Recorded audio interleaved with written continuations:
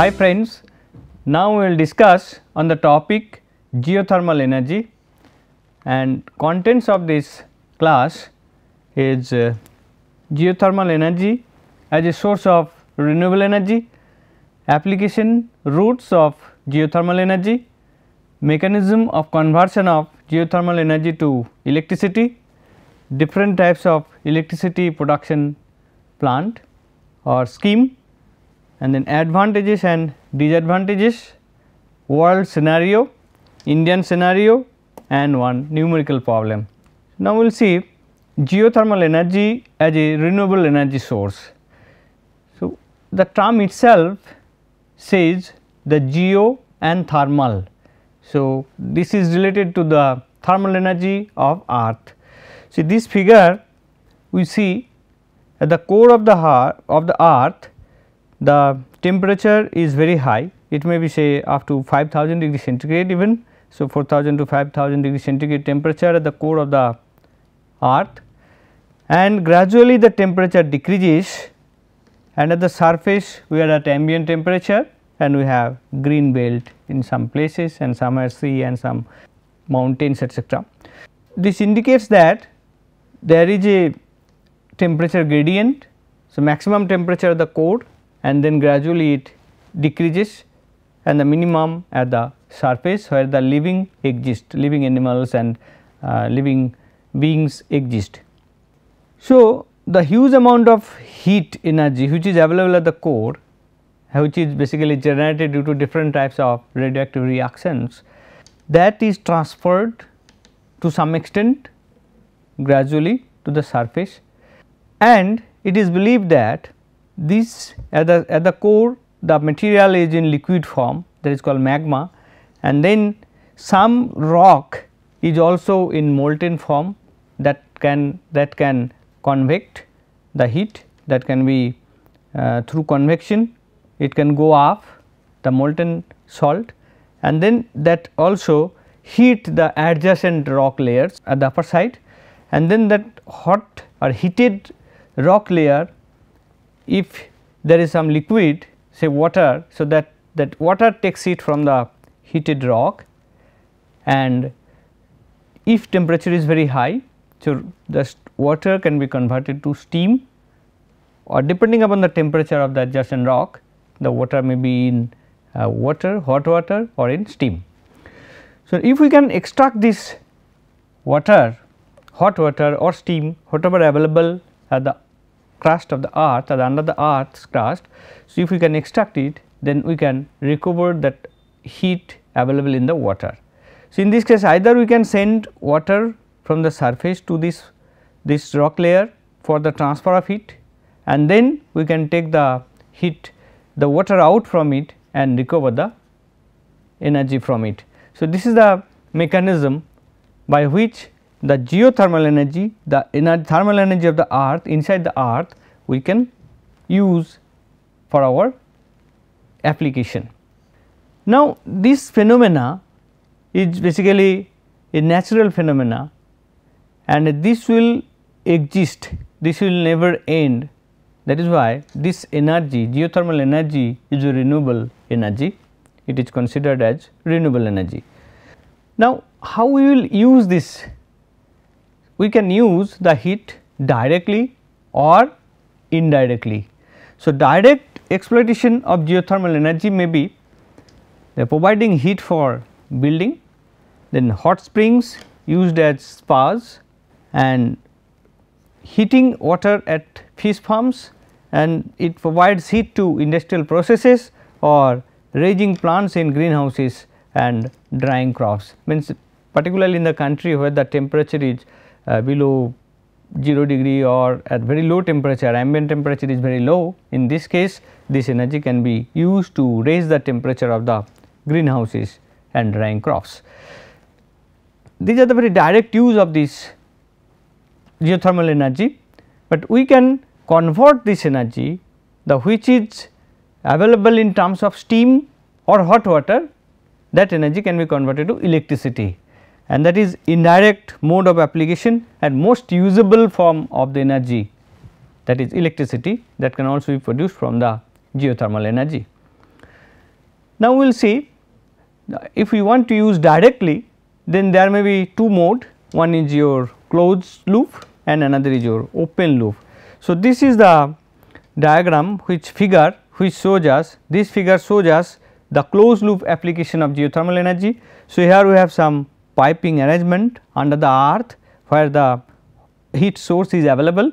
So, there may be some liquid, say rock layer. So, we are sending this pipeline. So, through this pipeline we are sending one liquid, so water, and then it is going and taking the heat inside the earth and this layer, and again it is coming back from this to our house. So, this in the house we have one circuit, this is in our house, say there is some pipeline, say. So, it is going to the underground and then it is coming to this one.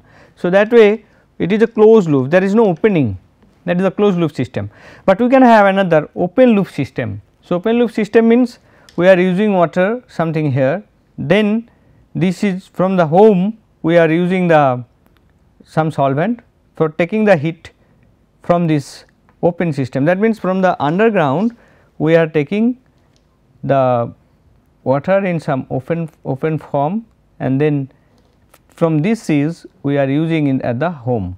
So, this is our home, in out, home in, and then this is our one reservoir, we are making it purposefully to extract the heat which is getting out from the inner of the earth. So, this is the fluid which is going there, and then it is opened and this is coming in contact with this one and it is going, that way we can have open loop system. So, the open loop system is used in producing installations that are geometric and sourced from water, or water from a well or pond is pumped directly to the water source heat pump, where latent heat is extracted from the water, then transformed to refrigerant. So, that which I have explained is mentioned here. So, now we will see the mechanism for the electricity production from the geothermal energy. So, here this figure shows us the working of a geothermal power plant. So, you see this is our magma and then the rocks heated by magma. So, this rock is heated, and here we are having reservoir rocks holding steam or hot water. So, this is the, so gradually lower temperature here with respect to this very high temperature, then temperature is less, here temperature is less. So, this rock is molten here, but here the rock is not molten, it is, but it is heated. No, that much temperature is not available here that it will be molten, but it is heated, sufficient temperature is there. So, then water is adjacent to this rock. So, that will be produced, the water can be converted to steam by taking the heat from this rock, and that steam will come out. Now, this water which is available here, that may be in steam form or may be in water form depending upon the temperature of the rock, and if very high temperature is available there, so we may get steam and directly the steam may come out here, and we can use the steam at turbine, and then the turbine will be connected to this generator. So, we will get the electricity from here, and the condensed water will be sent back to the underground part where the heat source is available. Again it will be heated up and will come to the turbine after conversion of steam, water to steam. So, this is one simple configuration when this temperature is very high and water is available in steam form, but it is not necessary that this water will be available in steam in everywhere. So, in some places the temperature is higher, some places the temperature is lower. So, so far around say 370 degree centigrade temperature has been reported and available, and here this water is under very high pressure also. So, when this water will come here, not in steam form, but high temperature and high pressure. So, water is in water form, high temperature and pressure, but if we use some flash drum in this case, so then also we will get some steam here. So, different type of possibilities are there, but whatever may be the condition here, for the electricity production we need steam, and that steam directly available, or we will convert the water to steam and that steam will be used in the turbine for the electricity generation. So, that is the basic principles for the production of electricity from the geothermal plant. So, what are the steps here? So, our first step is injection of water, we will inject water here, water injection, then production of steam. So, then production of steam we are using this here, and use of steam for heat application or electricity production, this is the step 3. So, this is the mechanism, and now we see that we are talking about that temperature of the rock may not be very high, the water may also be available in water form at high temperature. So, in this case this is our high temperature water, if it comes here then there will be some heat exchanger, then heat exchanger, after cooling this water will again come back, and some after heat exchange there may be one flash drum, if water comes then this water at high pressure, if pressure is reduced then there will be flashing and steam will form. So, that steam will be used here for turbine, and the remaining water will be recycled back to this oil, and the steam will use for the in the turbine for electricity production with the help of the generator, and then the condensed steam is coming, and again it will be high temperature water, condensed water, and that will be cooled here, and after cooling then that cooling will also be used. So, that way this is called heat pump. So, that water which is produced from the condensation of the steam can be further cooled.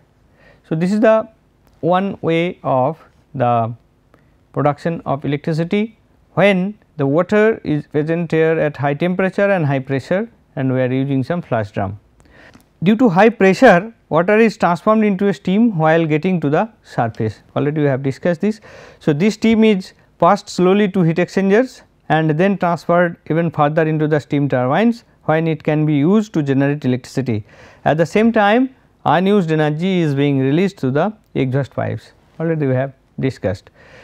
Now, we will see different options for electricity generation. So, depending upon the temperature and pressure of the water available in this site, we can choose basically 3 types of electricity generation schemes. One is dry steam power plant. So, dry steam power plant, then flash steam power plant, and another is binary cycle power plant. So, what is the dry steam power plant? In this case the temperature is very high here, so very high temperature. So, steam is produced directly here, water is converted to steam under the earth, and then it is directly sent to the turbine, and then condensed steam in terms of water, condensed water, it is sent to the oil again through injection well, and then we can get electricity with the use of generator with the turbine. So, this is dry steam power plant. So, this temperature requirement is very high. Then flash steam, here the temperature is greater than 180 degree centigrade, 82 degree centigrade as reported, 182 degree centigrade is available here. So, water at high pressure at 180 degree centigrade is available there. So, when it comes at the surface, then we reduce the pressure, then it gives sufficient amount of steam that is used in the turbine, and condensed is sent back, and the water here also it comes back through it, and then then it comes into the injection well and goes under the earth, and again here takes it, and the high temperature and high pressure water is available, and which comes again through this production well, and thus this cycle continues and we get the electricity. So, here the typical condition is that the temperature is greater than 182 degree centigrade, but in this case dry steam power plant, this is much more, this is around say 350 like degree centigrade, high temperature is there. Then binary cycle power plant, but if this temperature is not that high, here say 107 to 182 degree centigrade, and then water will be at high pressure. So, this will come here, and then we will be using some solvent here, we will be using some solvent for the recovery of that heat. So, this water at 17 to 180 degree centigrade, so it will come here, we will recover the heat available in this water and then other organic solvent is used. So, that will be vaporized at lower temperature and that vapor will be used for the running of the turbine blades, and then turbine shaft coupled with the generator will give us the electricity. So, this is one mode of electricity production in a geothermal power plant, and this is called binary cycle power plant. This is called binary cycle power plant. Here one working fluid is required apart from the water, which is in the inner circle, which is going under the earth and taking heat from the earth and getting out and helping and transferring the heat to the working solvent. So, that is why it is binary cycle. So, this water cycle one and another is your organic solvent cycle. So, these two cycles are available for the production of, are required for the production of electricity. Now, we will see the advantage and disadvantages of this geothermal energy.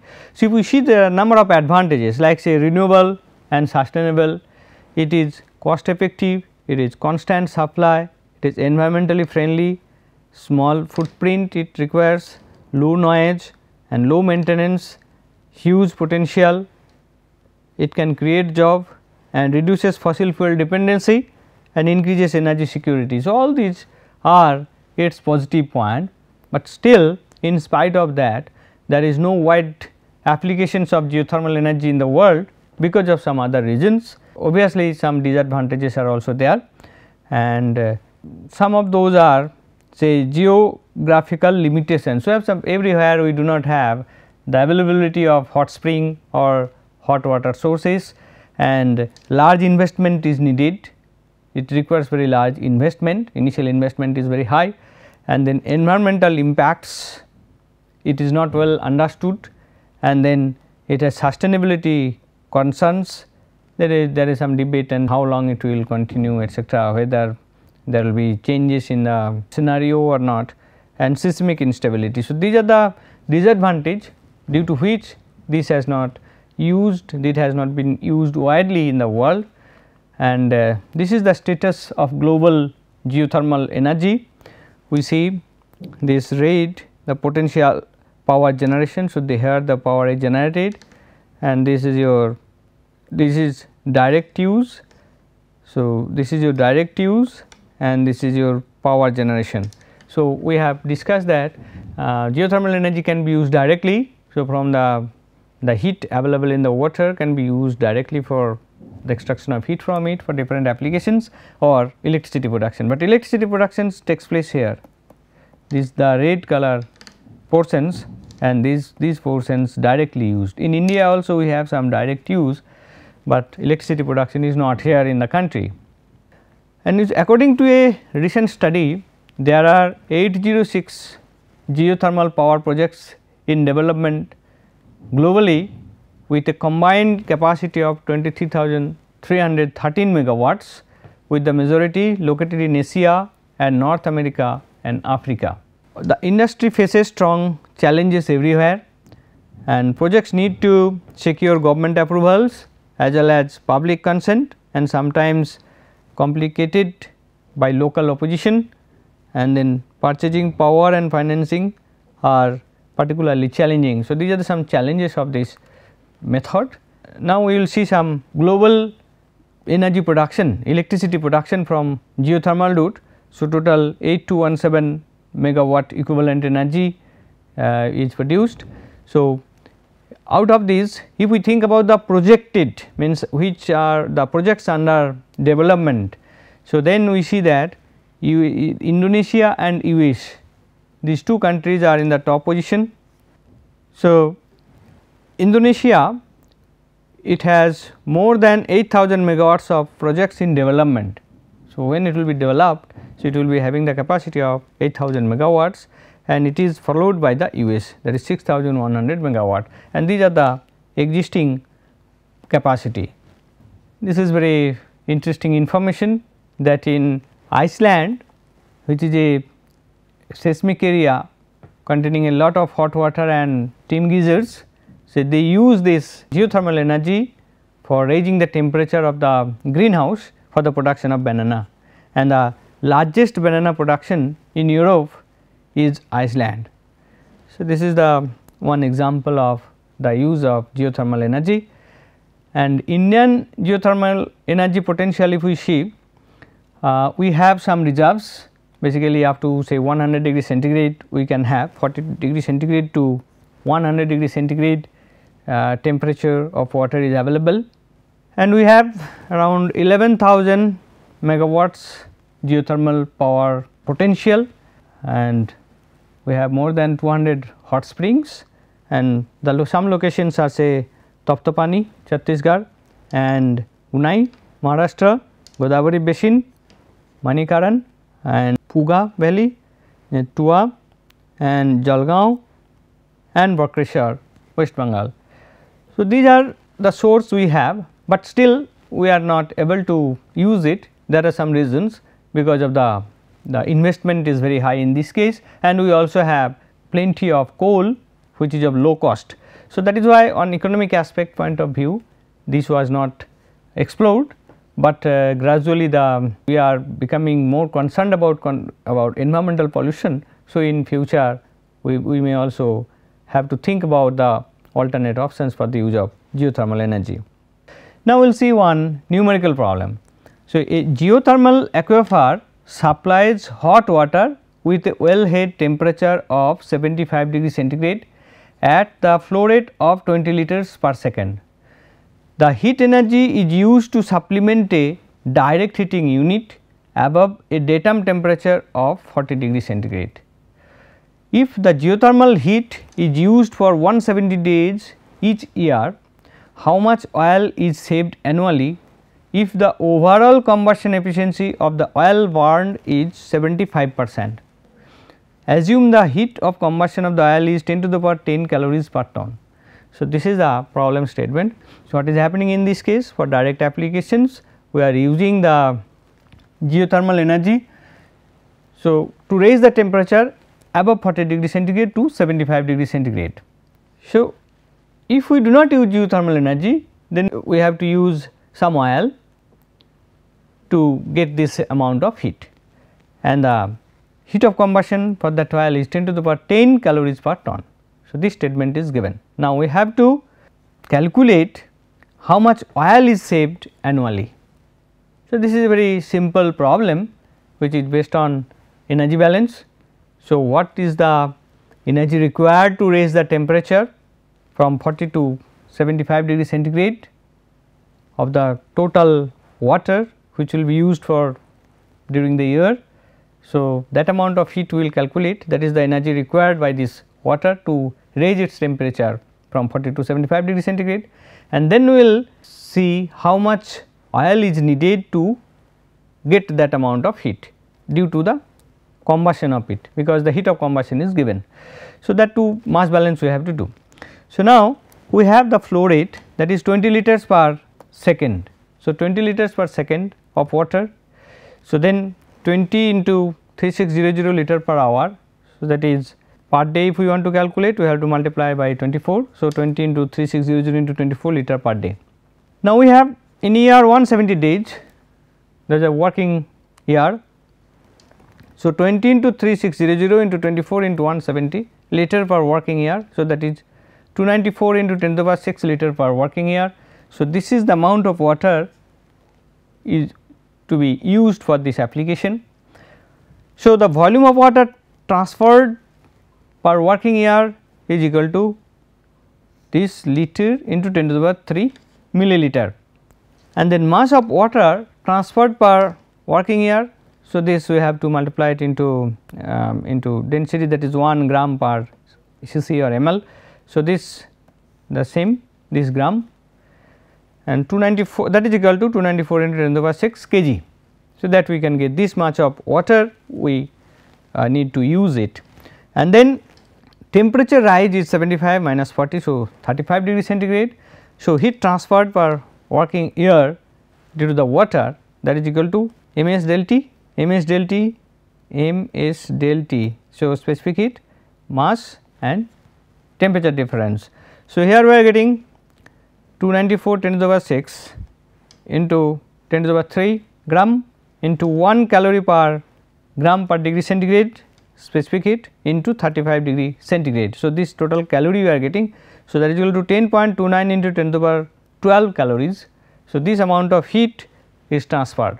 Now, same amount of heat is coming due to the combustion of the oil, and the heat of combustion is given is equal to 10 to the power 10 calories per ton. So, what will be the oil requirement? Here another is given that the efficiency of the oil burner is 75%. So, if we assume there is 100% efficient, then we can calculate the oil requirement is equal to 10.29 into 10 to the power 12 divided by 10 to the power 10. So, we are getting 1029 tons, but the efficiency is 75%. So, we will divide it by 0.75. So, we are getting 1372 tons. So, this 1372 tons of oil would be required, which can be saved due to the use of this geothermal energy. So, up to this in this class, thank you very much for your patience.